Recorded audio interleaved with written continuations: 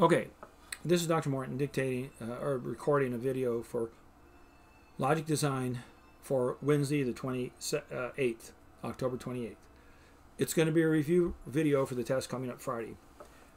All right, I went on a bit of a rant, but I deleted it, so I'm starting over. I don't want to rant, but what I want to say is I've had a lot of students that aren't doing the work. They're not showing up to do the test. They're not taking the quizzes. They're not looking at the videos.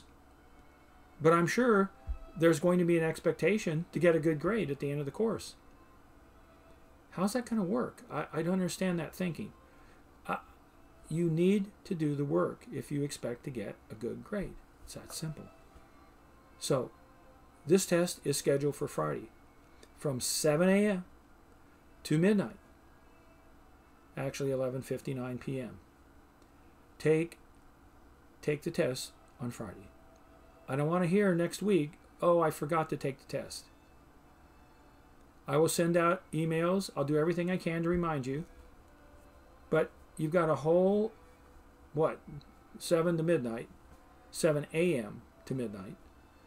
So it's way more than 12 hours. It's 12 hours plus 5. So it's 17 hours to take the test.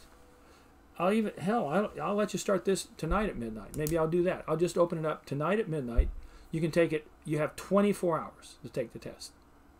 There's no excuse, or not tonight, but Thursday night at midnight. So from all day Friday, I'll set it up that way. You can take it all day Friday. If you have problems with the test, you need to let me know right away with an email. And I'll try and hopefully I'll see the email, but maybe I won't, because sometimes I'm driving, sometimes I'm in the lab helping Micro 1 students debug their code. So it just varies. But if I see the email, I'll try and deal with it as soon as I see it. But send me the email anyway to document in real time that you're having trouble. I don't want to hear next week, oh, well, I couldn't see the test. That's not going to fly this time. Okay, so I know we're in COVID.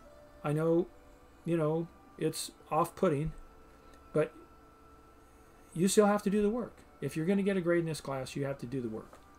Take the test. I don't want anybody giving me an excuse for why you can't take the test unless you give me an excuse before Friday. Then I'll think about it. I mean, well, I'll give you. If you have a medical emergency or something, fine. I get it. But the idea you just forgot, I'm sorry. Don't just forget. Make a note. Okay, enough ranting. Wasn't as bad as my last rant. All right, so what I'm going to do today, I'm going to cover, I'm going to work review tests. And this will be very similar to the material that's on the test, but it will not be the same format. The format will be very much like test 1. So you have to kind of cope with this format. And I know it's not the same. It's a little difficult. I get that. But in some ways it's easier because I'm giving you choices. So you kind of can validate that you probably worked it right. All right, so I'll have a sheet and it'll have figures on it. And then what you'll do is refer to the figures and answer the questions. Now some of them you may want to actually work out, like the copying a truth table into K-maps. You're going to need to do that on pen and paper. Okay, so print the test out or get a blank sheet of scratch paper and just work on that. But you will have to work it out. But once you work it out, then you should be able to do the test, no problem. Keep track of your time. You'll have 90 minutes.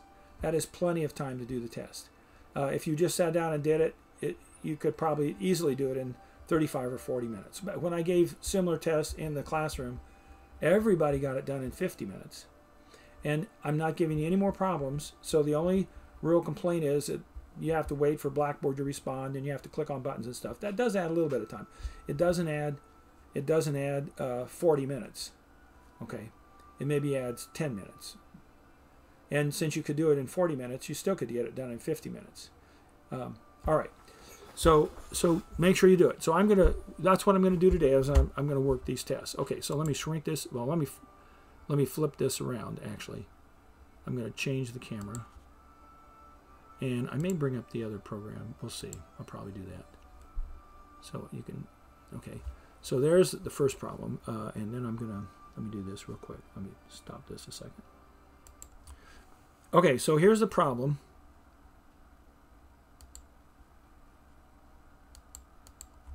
And so it's realize a switching function using a mux. Label inputs to generate f, where f equals the sum of, oh crap.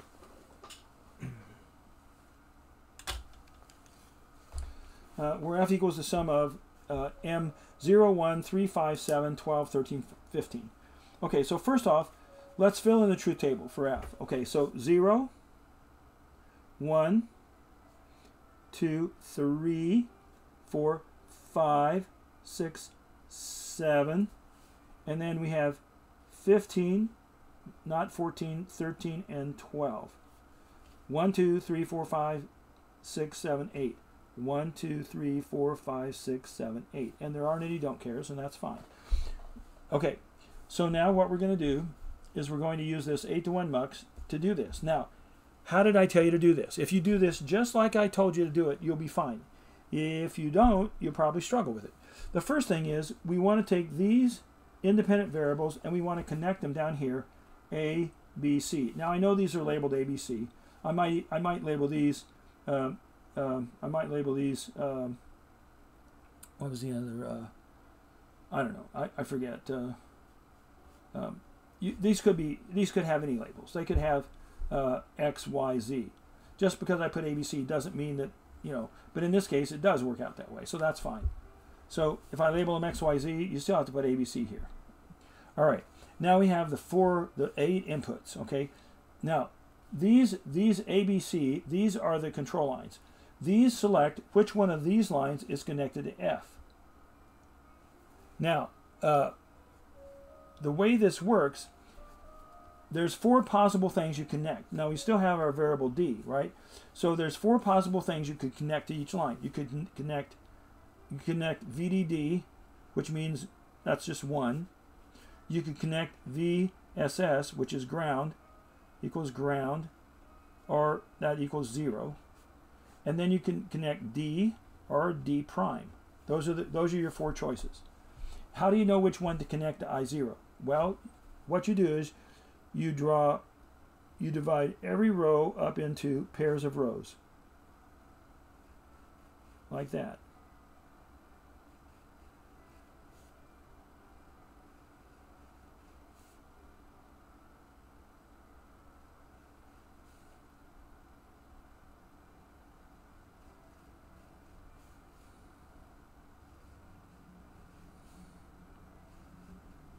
And you look at these pairs of rows, and you decide, you look and see which one of these you have to put in here. So if both of the desired values for F, for both rows, because remember, for each pair of rows, A, B, and C are the same, only D changes. So if F is the same, regardless of D, if it's 1, then you're just going to put in the constant 1. If it's 0, 1, that's exactly what D is, so you just put in D. If it's 0, 1, you put in D again. Here, it's 0, 1 again, so another D. Here it's 0, 0, so now you just put in a 0. Here it's 0, 0, you put in another 0. Here it's 1 again, and here it's 0, 1, which is another D. Now, if we'd had a situation where it had been 1, 0, you would have put in D prime. But we didn't have that situation. And that's what that should look like. And then that gives you the output for F. Now this is very, very straightforward. Now notice for this problem, we only can have 1 function. If we had 2 functions, we'd have to have another multiplexer, another 8-to-1 mux. You can do any 4-variable function with an 8-to-1 mux, any 3-variable function with a 4-to-1 mux, any 5-variable function with a 16-to-1 mux, okay? So, and you just divide them, you divide the truth table up into pairs of rows, starting with 0 and 1's the first pair, 2, 3's the next, 3, 4, 5, 6, 7, 8, 9, and so forth. And then you look and you see what happens. If they're both 1, it's VDD, it's 1. If it's 0, 0, it's ground. If it's 0, 1, it's D, and if it's 1, 0, it's D prime. That's all there is to it. Make sure you put the independent variables into the select lines. Yeah, sometimes we call these cell 2, cell 1, and cell 0. That's what we could label them. You have to then match up the variables, and they have to be hierarchically correct. Since A is the higher order variable, you have to put A first, then B, then C. Okay, so be sure and put in the ABC and put in the values and populate the truth table. You don't have to put in the zeros, just the ones. Zeros start making it a little crowded. All right, so that's that one. Let's look at the same thing, only using the 3 to 8 decoder. We already did look at the ROM. I did that for Monday. So you can go back and look at that video. But before we tackle this, I'll pull that up. Let's see, did I throw it away? I think I did. So let me pull it out of here. Maybe I can't find it.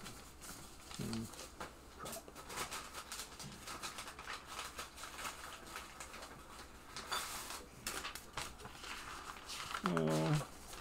All right, hang on. We'll pause the video for a second. Yeah, so here's the ROM. Now you notice on the ROM, we actually had 1, 2, 3, 4 different functions, because all we have to do in the ROM to implement a different function is to put in another column.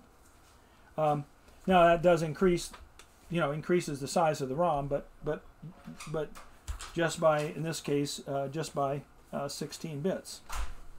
So as opposed to if you had another independent variable, you double the size of the ROM. Okay, so anyway, we take these functions and we put them in here. Again, we get them presented the same way. Okay, we put them in here, just the ones, don't put the zeros in. And then we just map this directly into here as long as we get the address lines, A, B, C, D, lined up here hierarchically correct. A3, 2, 1, 0, so A is A3, B is A2, C is A1, and D is A0. And then our outputs just have to line up with F1, F2, F3, F4. So output 0 is F1, output 1 is F2, output 2 is F3, and output 3 is F4. And then we just take the data exactly from these columns and put it into the ROM. And boom, when you present whatever A, B, C, D are, the 4 values for the 4 functions for that particular row will pop right out the outputs. Done. Okay, so that's pretty straightforward. How many bits in this ROM? Well, 4 columns by 16 rows, 4 times 16 or 64 bits. All right, so that's that. Now, okay, what about the 3 to 8 decoder? Well, the one thing about the 3 to 8 decoder is it takes an extra component. It takes an OR gate. So realize the function f of x, y, z, 3 variable function, using a 3 to 8 decoder. So again, here we take x, y, z, and we put them in x, y, and z here. And then we have to populate f. So f is 0, 2, 5, 7. So 0, 1, 2, 3, 4, 5, 7. Now this is just a 3 variable function. We would have to have a 4 to 16 decoder if we're going to do a 4 variable function. We do have a chip select here, but for this, we just have to pull this up to VDD because we're going to keep it, sorry, this has to be pulled down to ground for it to be active. Yeah. So we pull it down to ground, that selects the chip. Okay, it's an active low chip select. All right, and so yeah, so we have to make the chip select 0 when it's a not chip select, which makes chip select 1.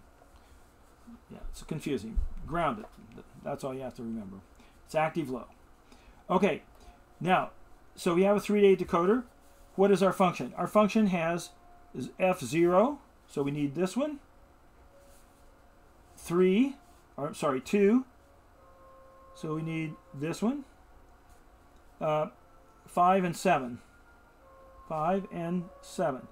So we take this output, we take the 2, we take the 5, and we take the 7, and we put a nice little OR gate in here, and we drive it out to F. That is how we implement this function. Now, you have to add the OR gate, so you can't do it with just the multiplexer. But but this is a nice easy way. Now, do you connect Y1 to anything? No, you don't, because you don't want the OR gate putting out a 1 for Y1. You want it putting out a 0, and it will. So only one of these is ever going to light up at any given time. So if Y0 doesn't light up, Y2 doesn't light up, Y5 doesn't light up, and Y7 doesn't light up, then this OR gate will put out a 0 for F.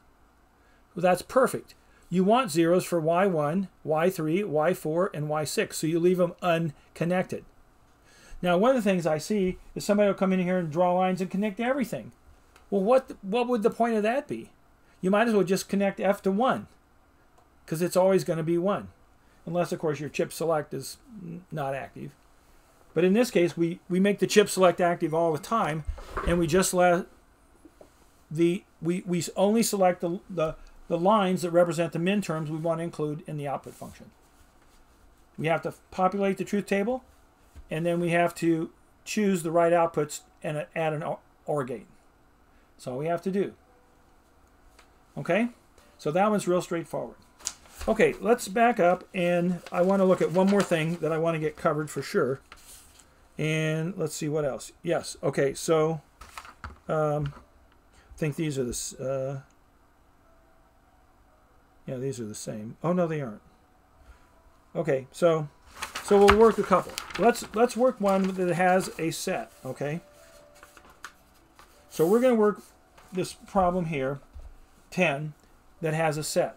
Okay, I'm going to move me out of the way because I'm blocking the view here. All right, so I'll raise this up a little bit.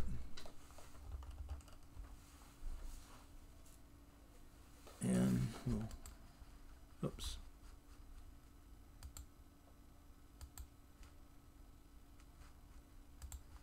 Okay, so here's the problem. Using the D flip-flop pictured. That's the D flip-flop pictured. We're going to take a good look at this D flip-flop in a second. Write the tracing for Q in the timing diagram. Assume the delay for outputs to change after the active edge of the clock is 10 nanoseconds. Okay, so the clock's going to hit, but nothing's going to happen at that instant to the output. The output's not going to respond for 10 nanoseconds. All right. Assume setup and hold times can be ignored, and that Q0 and Q equals 0 at T equals 0. Okay, so here's T0. Q is here. Q is 0. All right. Now, let's look at the flip-flop. It's a D flip-flop. It has what kind of a clock? It's got the caret, so it's an edge clock, and it's got a bubble. That bubble can either be open or solid. Doesn't matter if it's filled in or if it's open.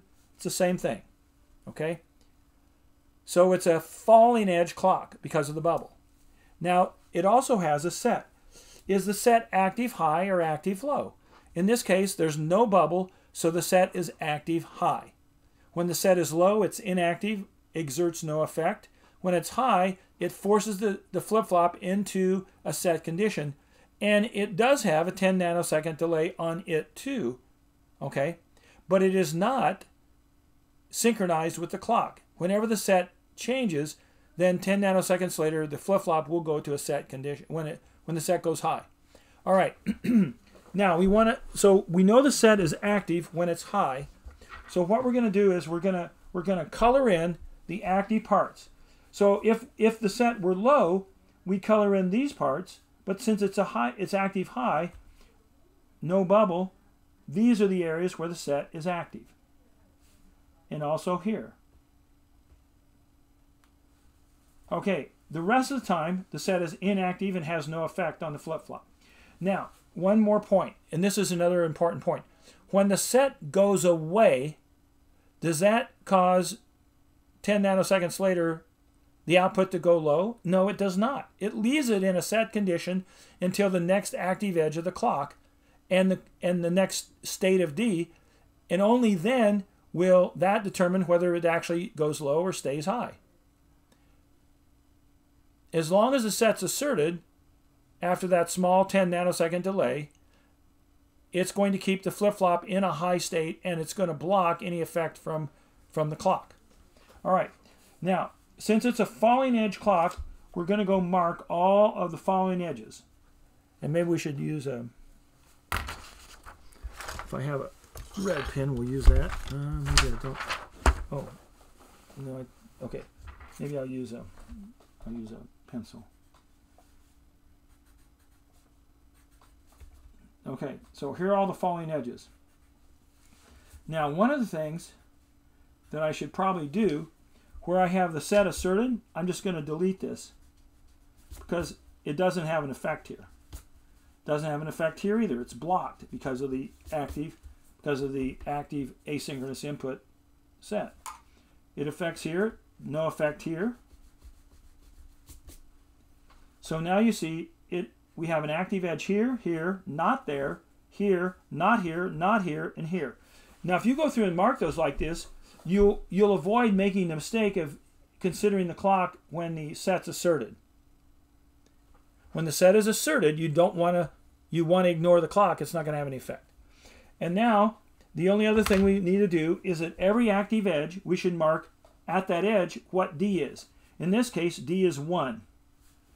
In this case, there's nothing. In this case, D is 0. Nothing. In this case, D is 1. And in this case, D is 0. So we have to deal with the clock and D here, here, here, and here. And what do we know about a D flip-flop? We know whenever the clock edge, the active edge of the clock hits, whatever D is will propagate to the flip-flop and Q will follow. This is Q prime, that's Q. So if D is 1, Q will be 1. If D is 0, Q will be 0. Regardless of what state it's in now. Okay? All right. So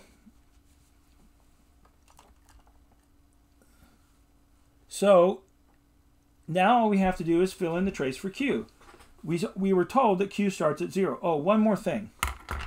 We do know that nothing's actually going to change on our active edge of the clock until 10 nanoseconds later. So it's actually not going to change until here.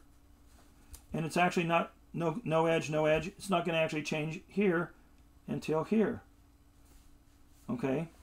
And it's not actually going to change here until here, and here until here. Now, same with the set. Here's the active edge of the set, but it's actually not going to affect anything until here. And here's the edge of the set, but it's not going to affect anything until here. So these are the, we'll make these kind of dotted.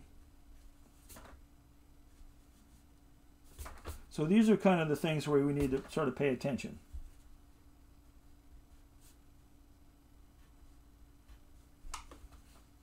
Make it a kind of a dotted line there. Okay. All right. Armed with that, it's almost impossible to screw this up. So our Q starts here, and then we get to the clock here. D's 1, so that means we're going to go set, but not for 10 nanoseconds, and now we go set. Now we're going to stay set. Oh, look, now we have an active edge of this. Now we have the asynchronous input, the set, but all the set's going to do is keep it set. And nothing's going to happen then till we get to this next active edge of the clock, which is right there. The edge is here, but the actual takes effect here. And that, since D is a 0, that's going down. Now we hit the set. We're going back up. We're going to stay up. Since that's a 1, we're going to still stay up. And only here will we go back down. So this is our tracing.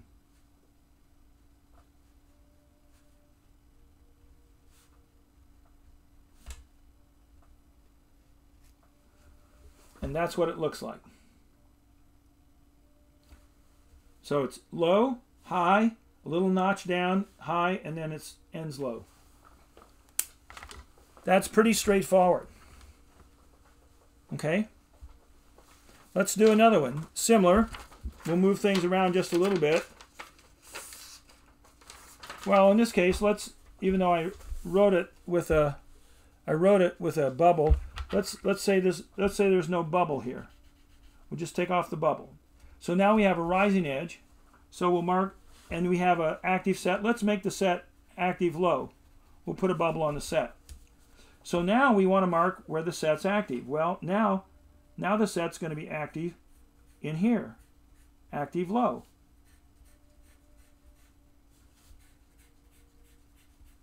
So it's going to be asserted here. It's going to be asserted here, and if it starts off low, oh, and look, we have a 20 nanosecond propagation delay. So we have to take that into consideration. Okay, so now since we have active high edge, here's our active high, rising edge I should say, rising edge, rising edge, rising edge, rising edge, rising edge. But here we have a set asserted, so we don't have to consider the clock. Don't have to consider the clock. We do here, we don't here, we don't here. It's close, but we'll say we don't. We don't here. It's close again, but and here. So now the only clock edge we have to ever even think about is this one right here. That's it. And since we have a 10 nanosecond delay, we know we're going to take effect there. This is going to take effect here, but it's already going to be so it's asserted here. So we're going to go up here,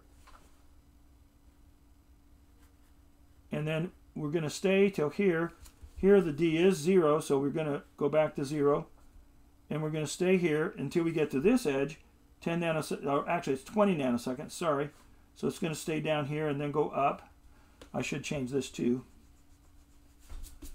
because it's 20 nanoseconds, not 10. And this one too. 20 nanoseconds, not 10. You have to read the problem, right?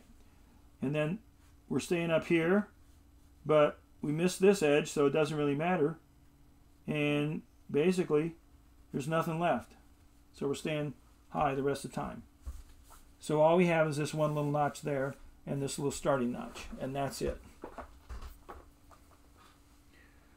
Okay, so you just make sure you read it. You make sure you look at the flip-flop, and you make sure whether you have an active high or low clock, whether you have an active high or low set, or whether it's a set or a clear. If it's a clear, it's going to behave, it's going to force the flip-flop into a clear state. And then you only mark the edges where the asynchronous input's not asserted. Well, it's not asserted here, so that's that edge. And this edge just missed it, so we'll say it's not asserted anywhere in here. So basically, once you go up, except for this little notch down, we're all the way back. And the only tricky thing was remembering 20 nanoseconds. So two of these spaces, and here we had to go from the active edge, which was right here, the active edge 10, 20. So it was actually right here, right? And then down here, the active edge here, 10, 20. So it went back up here because of the asynchronous input. And it stayed up because there were no edges in this time when the set was inactive, high. Okay? All right, so that should deal with that. All right, now let me just go through the other bits of the test. I don't know, there's not much else to really talk here. So the first problem, I really hope that you're all over this first problem, because this is really the meat and potatoes problem. And I'm going to be sad if people have a lot of trouble with this first problem. You should not. All right. And again, you should solve the truth table, and then you should answer the questions probably, or fill out the KMAT. All right. In this case, it wants the max terms, the max term notation. So because it says notation, all we want are the numbers. If we said max terms, if we said the max term expression, then we would want A prime plus B prime plus C prime quantity times and so forth. But we don't have that. All right, so this is, I always number them 0, 1, 2, 3, 4, 5, 6, 7, 8, 9, 10, 11, 12, 13, 14, 15. All right, so I know I have max terms 2, 3, 4, 5, 6, 7. So 2, 3, 4, 5, 6, 7.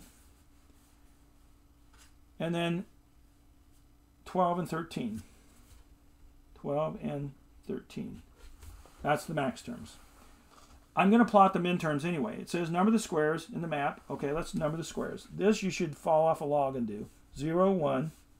Flip the bottom two rows. 2, 3, 4, 5, 6, and 7. Skip the right two columns, or flip the right two columns. 8, 9, flip the rows. 10, 11, 12, 13, 14, 15. Remember, you should always have 15 here and 7 here. If you do that, you know you're probably in good shape. All right, now let's plot them. 0, 1, 0, 1. We'll leave out the zeros. 8, 9, 10, 11. 8, 9, 10, 11. 14, 15. 14, 15. All right, so it's pretty obvious. We can do this. We can do this. And we've got the column. That's it. 3 two-variable terms, because each one is a 4-box term, and it's a 4-variable map. When you put 4 boxes together in a 4-variable map, you've dropped 2 variables, and you only have 2 left. So what's this one? Well, it's B prime, C prime. Okay? What's this vertical column? It's A, B prime.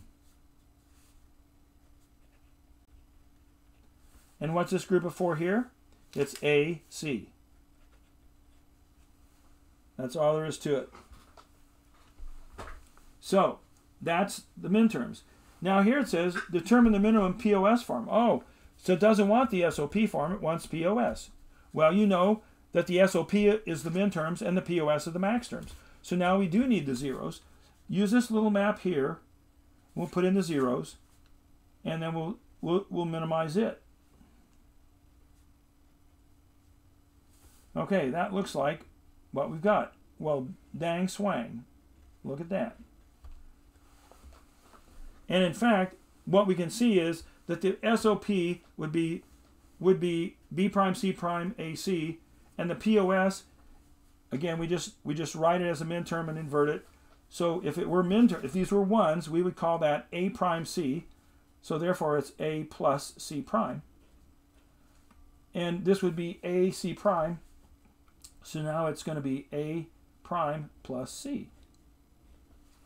So the final solution is A prime plus C times A plus C prime. And if we put it in SOP form, then it would just be B prime C prime plus AC.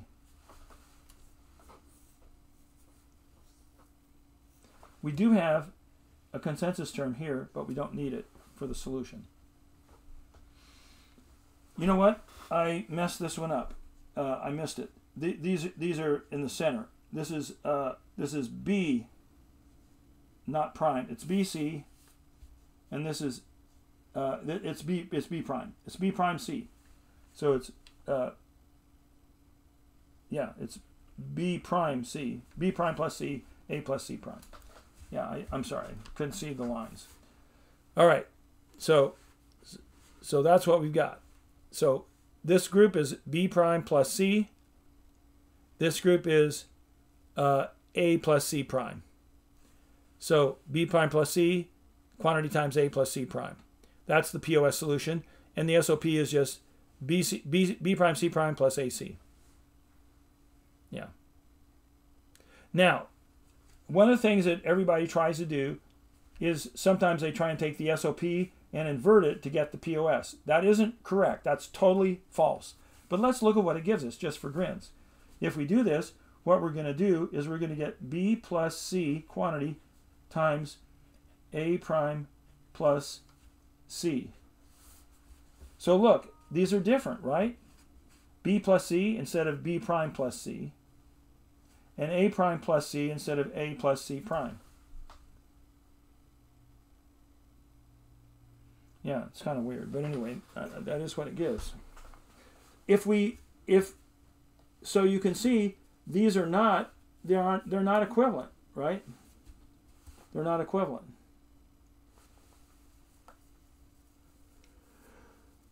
Oh, no, it's A prime C prime. Yeah, it's A prime C prime. Hell, I don't know. Whatever. It is what it is. Yeah, it's A prime C prime. But in any event, that is not correct. That is not how you get from SOP to POS, because then they are the inverse of each other. All right. These, however, this expression here, B prime plus C, quantity times A plus C prime, equals this expression here, B prime C prime plus AC. And that B prime C prime plus AC. Those are exactly equal. One's in SOP form, or POS form. One's in SOP form. Okay. Now let's look. We'll look at some of the other parts of the thing. All right. Where's my?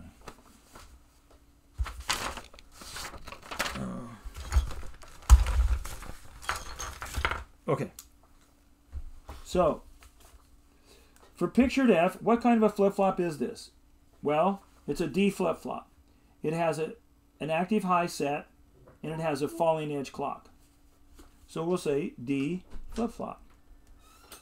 What kind of a clock does this flip-flop use? Well, it's clearly a falling edge. Does this flip-flop have a clear knot input shown? No, it does not. Or you can circle it. Is the asynchronous input active high or low? It's active high. Given the following gates, show how to replace them. Okay, so this is an OR gate, so it's really easy. To replace this, you just need 2 OR gates and then 1 OR gate to put them into. And that does it. But this one, because it's a NOR gate, it's a little bit of a problem. So you have one.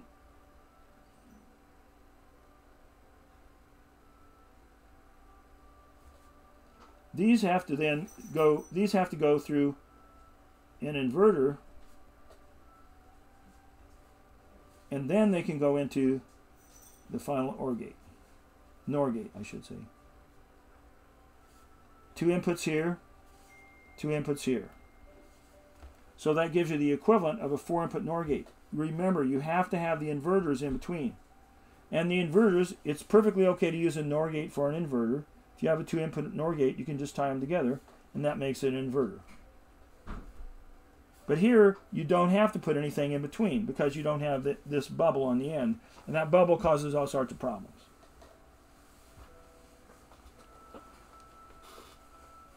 Okay.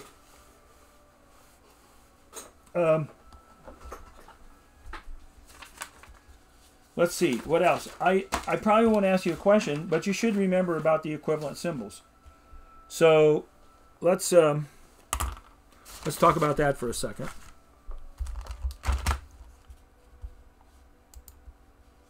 See, let me pull myself back up here. All right. So you remember the equivalent symbols. For an AND gate, we can write an OR gate with bubbles on the inputs and the output. For an OR gate, we can write an AND gate with the bubbles on the input and the output. And for NAND and NOR, we can write the opposite gate, but only put bubbles on the inputs. So for a NAND, we write an OR, but only bubbles on the inputs. For a NOR, we write an AND gate, but only bubbles on the inputs. All right, so that's good. And then what about the basic forms? Well, remember that we can start in this one form, SOP, and we can do double inversion, and we can make it NAND by partially expanding. We expand a little more, we can make it OR NAND, a little more NOR OR, and finally, if we fully expand it, we're right back to where we started, because double inversion doesn't actually change anything. Now, if we're in SOP form here, and we want to put it in NOR, the first thing we have to do is switch it to POS. And then use De Morgan's law as partially expand to double inversion, and then we get the NOR. Now, hopefully, all of you got some experience with this doing your projects, which is, of course, why I want you to do your projects. And it will help you on the exam if you didn't. All right. I mean, if you did. Okay, so let's see if we have... yeah, let's go back to this. I'm going to... And we'll switch this back. Oh, no, we won't make this get little. Okay, so let's see what we got here. Let's say here, starting with the POS form for F, put it in a form that would represent a two-layered net with NOR gates. Well, fine.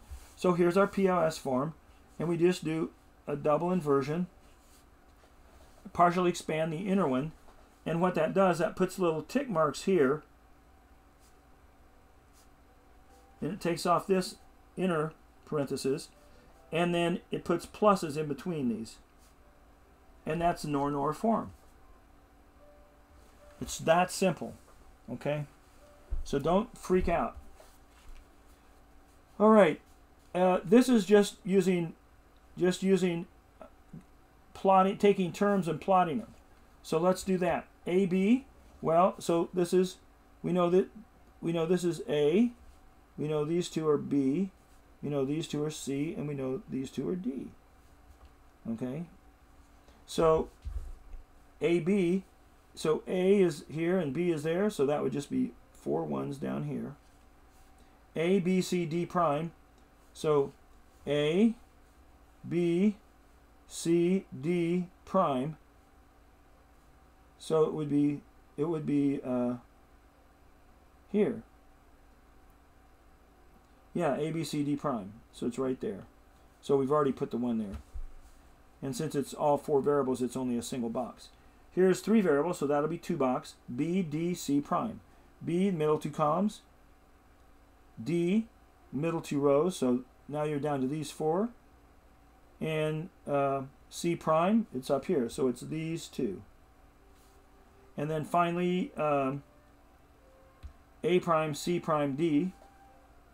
So A prime's these 2 columns. C prime's these 4 here. And D is going to be these 2. You've already got that one there anyway, because of here. No, that's wrong. Because of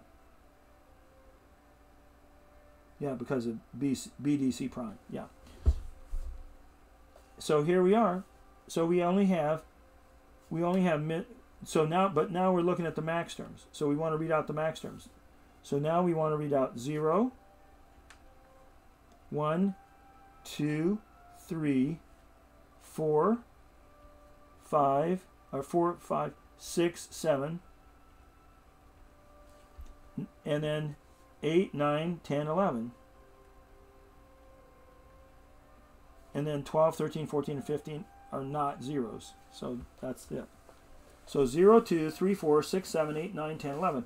So there's 1, 2, 3, 4, 5, 6, 7, 8, 9, 10. So we should have 6 of these. 1, 2, 3, 4, 5, 6. And that makes 16. So that's correct. Okay.